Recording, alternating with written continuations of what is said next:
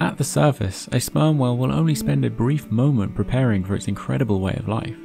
They can spend as little as 8 minutes at the surface breathing, letting the oxygen seep through their blood and enrich their muscles, before submerging and making the journey into the deep. After pushing their bodies some of the way, eventually their Goliath mass will just allow them to freefall and sink into the abyss. As the water temperature drops and the sunlight fades to a fraction of the surface, they have reached their fishing grounds. Using their sonar to interrogate the darkness, picking up body shapes vastly different to anything found at the surface, as the animals found here have evolved under completely different parameters due to the conditions. Yet, a sperm whale will spend the majority of its life here. Such an alien environment for a mammal of all creatures to have found itself in. An animal that has an ancestry going back to walking on dry land. And it isn't just sperm whales that have adapted to hunt in the deep sea. There are several other groups of whales that have adapted to dive into the abyss for their food as well. And these whales aren't closely related, and have evolved to be deep sea divers on separate occasions. So why don't these beasts hunt near the surface? What lures these giants into the deep? The other deep sea diving whales are pilot whales and the beaked whales. Pilot whales are related to oceanic dolphins, and beaked whales are distantly related to sperm whales, so most likely all of these whales adapted to dive into the deep separately from each other. It depends on the region, but sperm whales regularly dive to around 400 to 1200 meters, and spend about 45 minutes to an hour underwater, and do this multiple times a day. But some individuals can exceed 2000 meters on rare occasions. However, the award for the deepest diving whale, or deepest diving mammal ever recorded, is actually the Cuvier's beaked whale, with one exceptional whale diving to 2,992 meters while holding its breath for over 2 hours. On average, all of the deep sea whales dive to similar depths, diving to what is known as the mesopelagic zone, or twilight zone, named because although incredibly dark, a tiny amount of sunlight can still just about be detected. At over 1,000 meters into the ocean, the pressure of the water will be over 100 times greater than at the surface. At these depths, sperm whales feed on a variety of different deep sea creatures like skates, sharks, and octopus. However, study of their stomach contents has shown that squid make up the vast majority of their diet. Studying the stomach contents of sperm whales found off the coast of California has shown they routinely dine on dozens of different species of squid, including large species that they most likely catch on a daily basis, like the clubhook squid. And although not the most common species among the collection, there were plenty of squid beaks that would have belonged to the giant squid, showing that they regularly hunt and eat them too. Although the prey sperm whales consume could be different depending on the region they live. However, sperm whales are known to travel incredibly long distances and don't really have territories. For example, the whales studied were from the North Pacific, but at least 2 colossal squid beaks were discovered in their stomachs as well, and colossal squid live in the depths of the Southern Ocean that wraps around Antarctica. Although sperm whales are famous for hunting giant and colossal squid, beaked whales are also squid-eating specialists, and there is evidence that many species of beaked whale, and maybe even pilot whales, hunt giant squid as well. Giant squid may have a maximum length exceeding 12 meters, however the vast majority don't get larger than around 9 meters long, and although difficult to research, one study has shown the average giant squid is around 7.3 meters. So the average big squid would be manageable for a medium-sized species of beaked whale. Although the deep sea whales dive to similar depths, GPS trackers have shown that they actually have quite different behaviors while in the deep.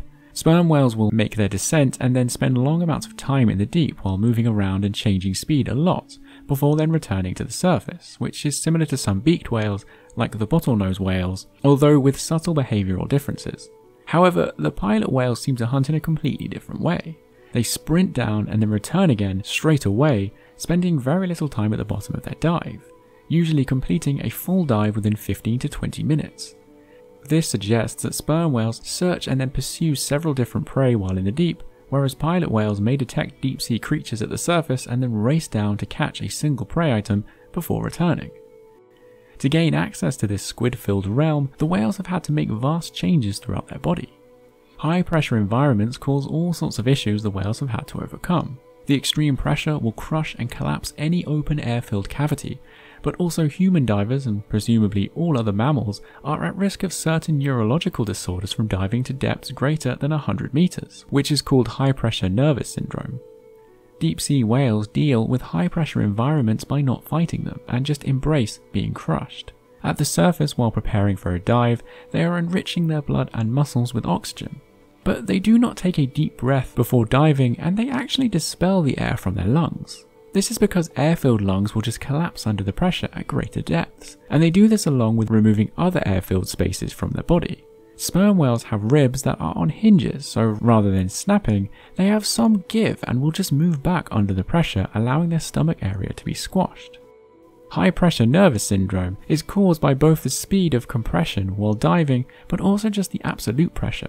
And deep sea whales can compress much faster than humans and dive to considerably lower depth and seem to not have any neurological issues, and so must have evolved some way of dealing with it. However, although there are some studies giving an idea of why this might be, for now it actually isn't completely understood how marine mammals are able to do this. Sperm whales have also reduced the size of their teeth, which is thought to have been an extreme adaptation for eating the more commonly soft-bodied prey found in the deep. Sperm whales don't have any teeth on the top row and have relatively small teeth on their bottom jaw. Beaked whales don't really have any teeth, with only the males having two almost tusk-like teeth. Going to these extremes in search of food must be worth the time and energy, otherwise these animals wouldn't do it, and there are several theories that explain the behaviour. It may just be due to less competition, and the harshness of the environment effectively keeps away competition from other large predators that have not evolved to withstand these conditions. There are other predominantly surface-dwelling predators that make trips into the deep to hunt deep-sea creatures, like swordfish, that have been tracked diving to similar depths as sperm whale. However, the whales have the additional advantage of sonar that must be an incredibly powerful tool for this way of life.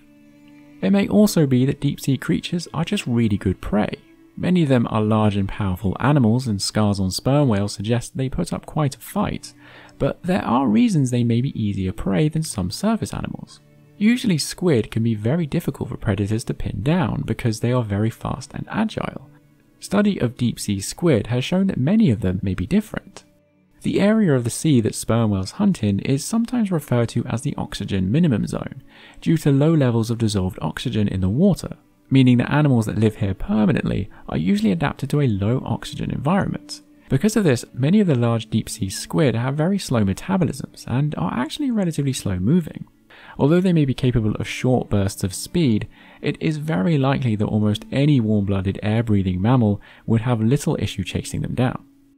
Sperm whales are strange animals in more ways than just what they get up to in the deep sea. They have a very different appearance to most other whales, and this is because they are actually survivors from a much larger family. The family is named Physeteroidea and only has 3 species remaining, the sperm whale and the pygmy and dwarf sperm whale. However, around 5 to 10 million years ago, they had many relatives that were much more diverse, most of which weren't adapted to diving into the deep. Whales like Zygophyseter probably lived in a similar way to modern-day orcas, and the Leviathan was only slightly shorter than a sperm whale but more broadly built and fed on the small baleen whales that used to be more common at the time. Around 5 million years ago, these sperm whale relatives started to decline, and it is thought to be due to the waters cooling around this time, leading to a period of lower food availability. However, the sperm whale survived this event, likely because the deep-sea ecosystem it fishes from were less affected by the changing environment.